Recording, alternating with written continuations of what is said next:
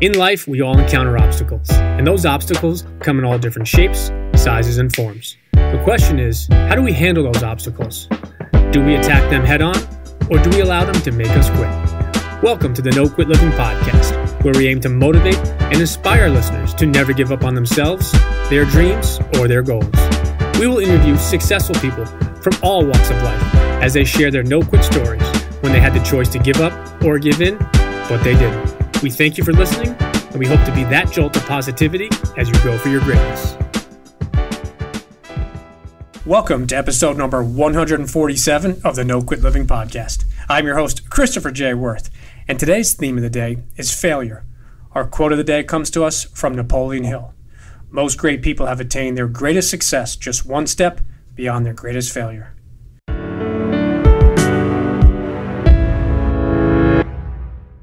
Today's episode is sponsored by the good people over at West Fair Communications, who publish the Westchester County Business Journal and the Fairfield County Business Journal.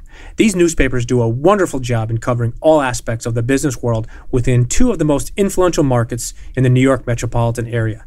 You can also take advantage of their daily news feeds, which keep track on the companies and thought leaders in these important regions. For more information, take a look at www.westfaironline.com. Trust me, once you start reading, you won't quit. I'm honored to bring you today's episode. Today's theme of the day is failure, which is something that I didn't fully understand until only recently. As the host of our podcast, I try and make each episode interesting, educational, and most importantly, thought-provoking. A few weeks ago, I was finishing up a couple of podcast interviews. I looked over my notes, and I realized the importance that failure had played in not only so many guests from our show, but so many incredible, successful people that have been quoted on many of our episodes. As I was sending out a couple of interview confirmation emails to future guests, I happened to look up at a Zig Ziglar quote that hit me like a ton of bricks. Failure is an event, not a person.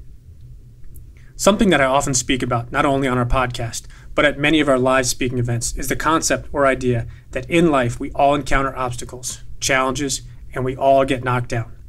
Not only do I often say that, and I will continue to say it, but I fully believe it. In life, it's not about getting knocked down. It's all about getting back up. But up until recently, I hadn't really thought about the role that failure has played in the lives of some of the most successful people that I look up to, and how significant failure has been to their success. I actually question and can honestly wonder if these people hadn't failed, would I even know their names? As I just recently turned 40 years old, and as we are approaching our 150th episode, on today's show, I hope I can challenge you to look at the role failure has played on your life, as well as the lives of other people you either respect or in many ways look up to.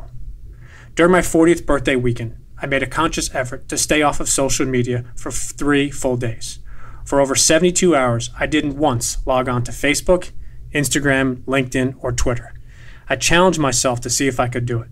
Instead, I read, listened to, and found quite a few inspirational videos on YouTube. One of those videos that I watched 5 different times was a video that featured Denzel Washington, who was speaking at a college graduation. I wanted to quote a few things that he said in no particular order that really and truly stood out to me. Fail big. You only live once. Take chances. Don't be afraid to fail. Don't be afraid to dream, but dreams without goals are just dreams. Hard work works. Working really hard is what successful people do. Each one, teach one. Don't aspire to make a living. Aspire to make a difference. And one thing in particular that he said absolutely knocked me off my feet. He said to fail forward. Fail big, but fail forward. As I finished watching this video, it made me really think. I decided to look up and do some research on successful people that have also failed in life.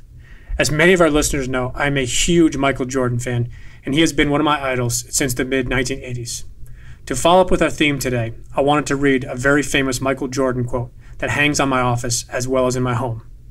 I've missed more than 9,000 shots in my career. I've lost almost 300 games.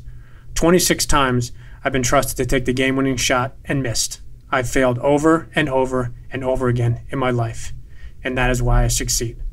Michael Jordan is 6-0 in NBA championships. He's multiple NBA champion, MVP, and I think the best thing that stands out about this quote is he talks about all his failures and how they didn't make him become a failure, but they led him to be considered one of, if not the greatest basketball players of all time. Thomas Edison, who was created with not only inventing a light bulb, but so many other incredible, successful things throughout his life. He has a quote that I absolutely love. "I have not failed. I've just found 10,000 ways that won't work." For many of our listeners who are baseball fans and or fans of the New York Yankees, you're probably familiar with the name Reggie Jackson. Nicknamed Mr. October due to his incredible successes throughout his postseason career, I would like to share a couple of very interesting statistics that I found about Reggie Jackson.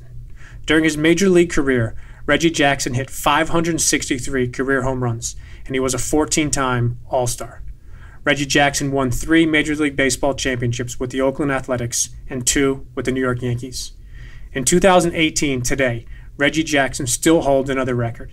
He has struck out more times than any other major leaguer in the history of Major League Baseball, with 2,597 career strikeouts. But that is not what Reggie Jackson is remembered for.